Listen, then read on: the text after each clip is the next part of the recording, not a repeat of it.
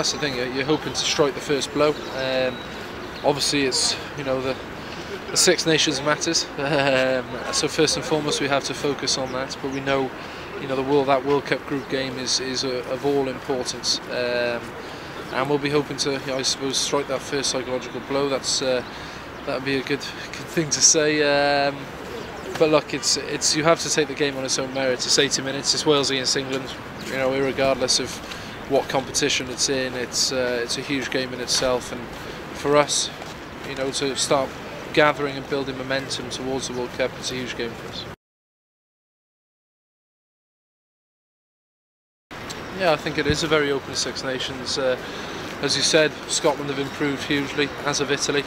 I think Ireland have had a wonderful autumn. They're really strong as a team at the moment, and obviously very well coached. We've improved, I think, significantly in the autumn from where we were last year.